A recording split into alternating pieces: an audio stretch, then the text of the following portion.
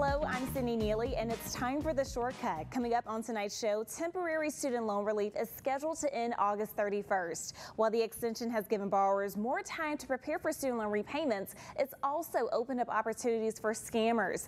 Joining me on The Shortcut to tell you how to avoid student loan scams is Mary Jo Terry, a student loan debt scam expert. Hi, Mary. Hi. So first, how can we spot student loan repayment scams, and what are some of the telltale signs? Some of the telltale signs are companies actually calling you and asking for your personal information, saying that they can assist you with loan forgiveness. They can assist you with income-driven repayments, which is lowering your monthly payments. They can assist you with filling out a FAFSA form or obtaining additional grants or scholarships. They oftentimes will ask for your personal information. If it's your student loan servicer, they have your personal information. They have your name, your date of birth, your address, all of this information. But the scariest part is they're also asking for your bank account information. So they're saying, hey, pay me $2.99 and I will make sure your auto debit is updated, or pay me X amount of dollars and I'll assist you with completing federal loans. And unfortunately, some of us haven't looked at our student loans in the last 2.5 years. So we're thinking we're actually talking to our loan servicer. And if someone has fallen victim to a scam, what should they do first? Well, the very first thing you want to do is you want to go to studentaid.gov. A lot of us haven't updated our profile information.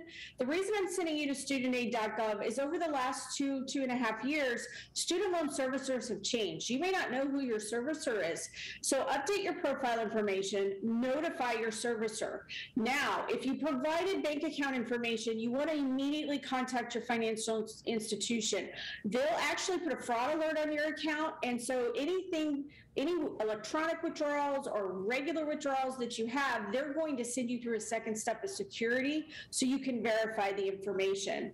Last but not least, if you've given your personal information, you're uncomfortable with it, actually put a fraud alert through the credit bureaus. You can do that online or making a phone call, Experian, TransUnion, and Equifax, so that if somebody has your personal information, name, date of birth, social, new address, whatever, if they go to open something, they're going to notify you immediately and send you through a verification process. If it wasn't you, they're going to immediately stop it, immediately deny it, and prevent any negativity from happening. Great tips. That's so good to know with that deadline approaching. Thank you, Mary, for joining us. That's all the time that we have for tonight's show. I'm Sydney Neely, and I'll catch you next time on The Shortcut.